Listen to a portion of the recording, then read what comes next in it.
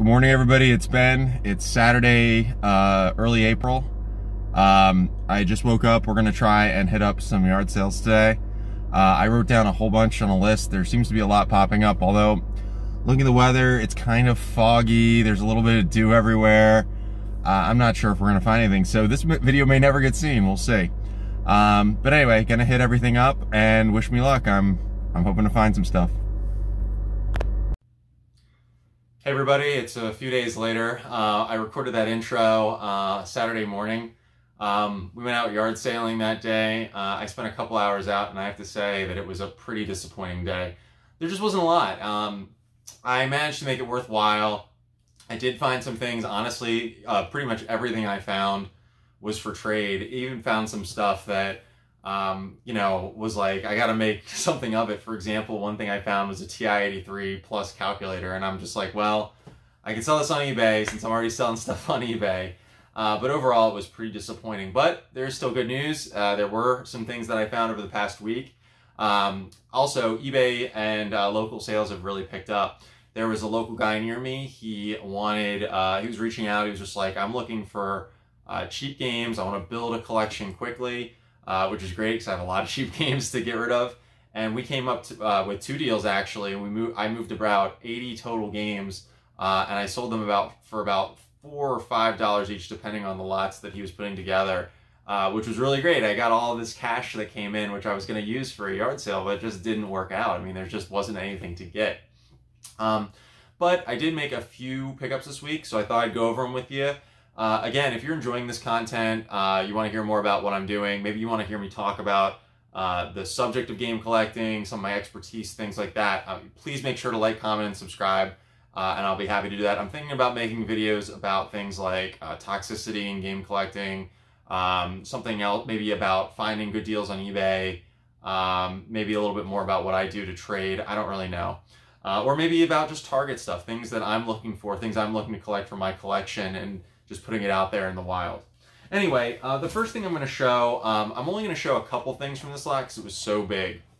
It was a local Facebook pickup, very, very close to me. We met at a grocery store 5 minutes near my house. At first, the lady posted this just huge lot of like DVDs and games and stuff, and it was a big mess.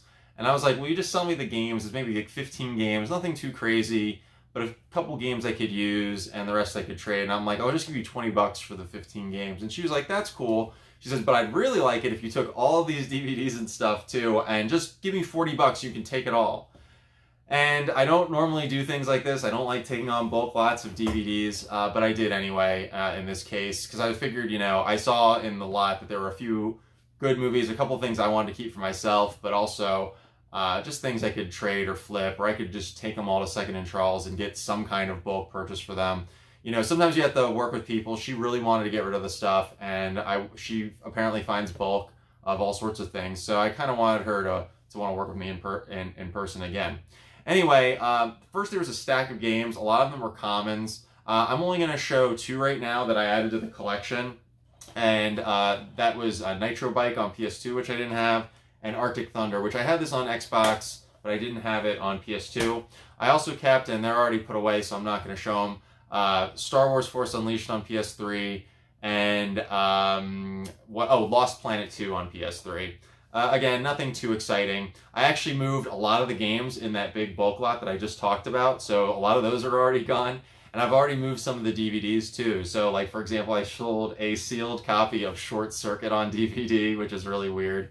I sold Star Wars, The Clone Wars Season 1 on DVD, and honestly, I've just been working through this stuff, and the truth is, since I was willing to pay 40 bucks just because I figured over time, I'll just get rid of all this stuff and make a lot of money on it. So pretty good pickup there. I mean, honestly, not much for the collection, as you can see, but, you know, if I can get more trade bait, I'll do it. I mean, when things aren't going so hot, when it comes to picking up things at yard sales, you gotta get creative, and so that's what I did. The next thing I'll show is some of the video game pickups that I got from the yard sales last weekend. The first thing, which I can't show because it's already gone, is I bought some sports and Marvel trading cards, as well as a copy of Wii Sports from a lady for 20 bucks. I can't show it because the Wii Sports is already sold. I got rid of it on eBay just a few days ago. I mean, Wii Sports, you find it all the time and you trade it all the time.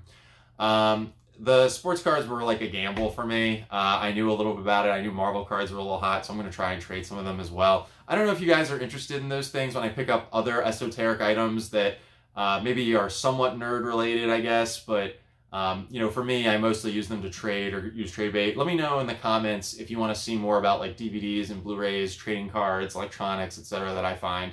I'm happy to show it, but I just don't know if people like that stuff. Another item I picked up, I'm not going to show everything from the yard sales, is there was a lady that I found on sort of the side of the road selling video games for $5 each.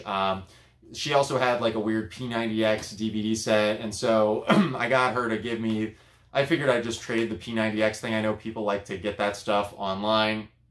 And then she tossed that in with the 4 games for $20. Unfortunately, these are all trade. I mean, there was one that I'm keeping. It's like an upgrade, but the rest are all trade. So the only one I'm keeping is Alone in the Dark soundtrack edition. I just had the regular edition of this. And you can even see the soundtrack's not even in it, so it's not even an upgrade for me. So that was a pretty crappy one right there. But that honestly was the worst one in the lot. Star Wars, Lego Star Wars Complete. I've got it already, but I've traded this many times before. This one's brand new and sealed, so this was the best pickup out of the lot. It's Lego Indiana Jones, completely sealed. I don't collect sealed games. I don't like holding on to them. I'm kind of not against it, but just not for me.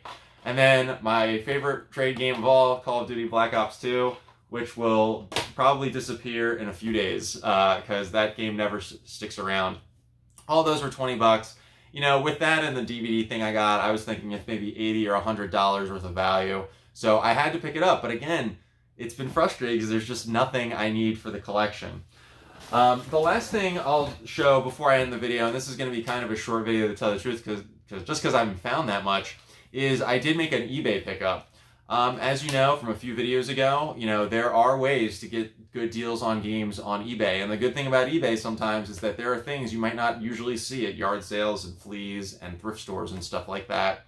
I made an offer on a lot. It was some random person's lot, and it was strange. It was 3 Dreamcast games and a DS game, and they were asking something like $50.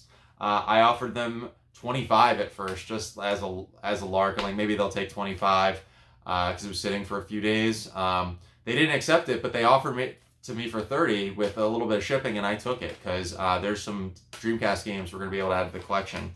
But the first thing that came in it, and this is purely going to be for trade because I don't need it, is Tetris DS, and this is not complete. It's missing like the case art, but it's the manual and the game, and so this is definitely a good trade bait. I mean, I paid 30 for the lot, plus a few bucks shipping. So this will make up probably like half of that.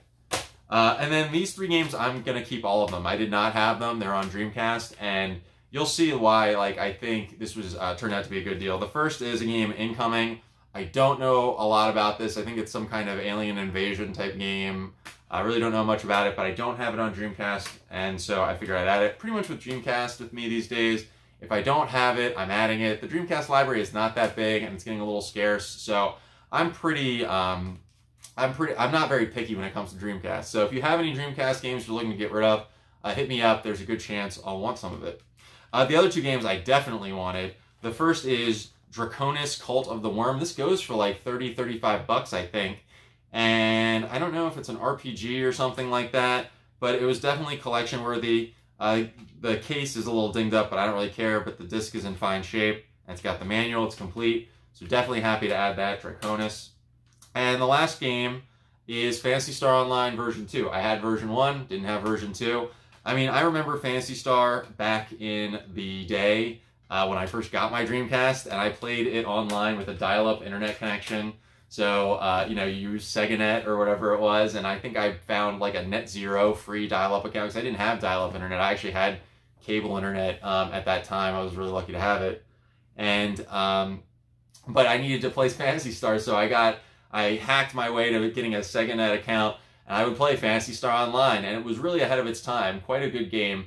I really like to pick up Phantasy Star Online on the Xbox, original Xbox, or the GameCube version, because I don't think I have Phantasy Star Online on GameCube. And those are a little bit harder to come by. but now I got some Dreamcast versions. Anyway, that's it. I wish I had more to show this week. I wish I was finding a whole bunch of stuff. I mean, the good news is that eBay has been super, super busy for me. Things have been, all these like sort of cheapo games that I just need to get rid of are moving. And so what's good about that is that when I decide in the future that it's time for another retail visit, I can be a little bit more liberal when it comes to spending my money on retail stuff and games that I need for the collection. Anyway, that's it. If you're enjoying this stuff, please like, comment, and subscribe. Subscribing, the commenting, liking is all really important. It really helps the channel grow. Just in the last few days on the Google Analytics, things have been moving up, and I think it's because people are liking the Game Room Tour video. So it just goes to show that every time you like those videos, it really gets more people to see them. Right now, as of the time of this recording, it'll probably change later, we're at 365 subscribers. I think we were at like 350 the last time I recorded. So we just keep ticking up. I'd love to hit 400 subscribers soon. Frankly, I'd really love it if like by sometime in May, I hit 500 subscribers. That would be really amazing for me. You know, like this time last year, I think my channel had like 10 subscribers or something like that. And then when I did the first, the June 2020 Game Room Tour video, things really improved. So I really appreciate it. Anyway, I'm not going to talk your ear off. I hope everyone's staying safe out there. I just got my vaccine. I would really advise you to get the vaccine if it is available to you. I want to get out of the pandemic. I want everything to get better for people. So make sure you do that and be safe out there. Anyway, that's it. Take care and thanks. Have a great day.